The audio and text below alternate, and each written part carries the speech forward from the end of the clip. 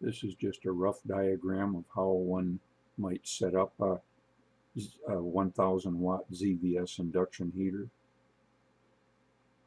It's there just to give you an idea of the components that I think are basic to putting together a system and making it work. Rough wiring and water plumbing is included here.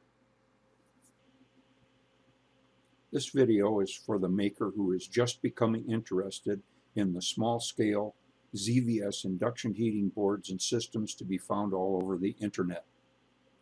I have spent a lot of time and effort attempting to make your entry into this field as rewarding and as painless as possible.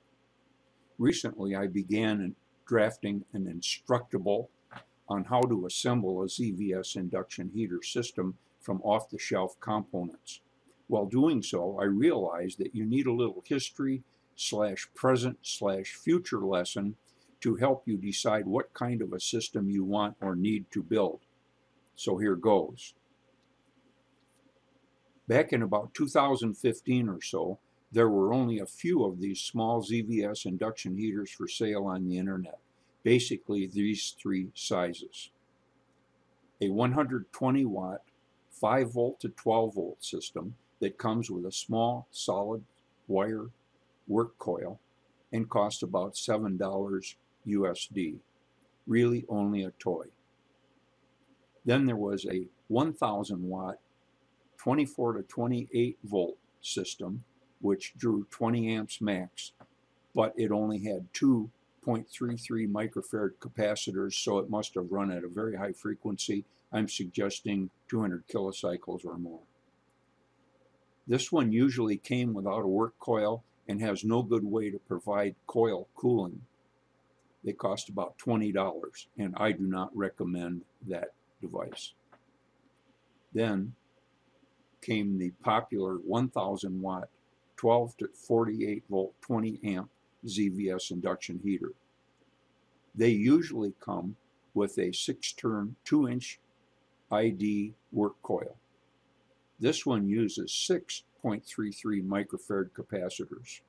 With the stock work coil, they run at about 90 kilohertz. This was the most popular model and is still widely sold. All of these units used one pair of MOSFETs to drive the tank circuit. None of them came with cooling fans. There were not any combination packages available, so each customer had to figure out what other components would be required to produce an operating system. A year or two later, a 12 to 48 volt 40 amp 1800 watt model appeared. It used two pairs of MOSFETs and 9.33 microfarad capacitors. They usually came with a 10-turn 2 5/8 inch ID work coil and ran at about 44 kilohertz. By this time, they all came with a pair of 12 volt cooling fans and a little buck converter to drop the input voltage for the fans. Within a few months of that, a couple of sellers started offering combinations. The most complete combination that I saw included the ZVS heater board, cooling fans with buck converter, 48 volt 50 to 60 amp used server type power supply, a circuit breaker to be used as an on-off switch for the DC power, a water pump, tubing to connect the work coil cooling system, and if needed, a separate wall wart type of power supply for the water pump. That produced a nice system. Originally, the basic 1800 watt heater cost about $90 USD. The best combo package brought that total to almost $200. A couple of months later, we started seeing 2500 watt 50 amp models. They used 3 MOSFETs in parallel on each side of the push-pull circuit and have 12.33 microfarad capacitors. This model also comes with a 10-turn 2 5/8 inch ID work coil. They run at about 38 kilohertz. The basic board with cooling fans and work coil cost a bit over $100 USD at the time. Combo packages like the ones for the 1800 watt unit were and still are available for these systems. Now we fast forward to late 2019 or early 2020. The field has really exploded with many interesting new offerings. Sizes up to 4,000 watts, 48 volts at 85 amps. Have fun finding power supplies to fit. Not impossible, but you really got to do some shopping.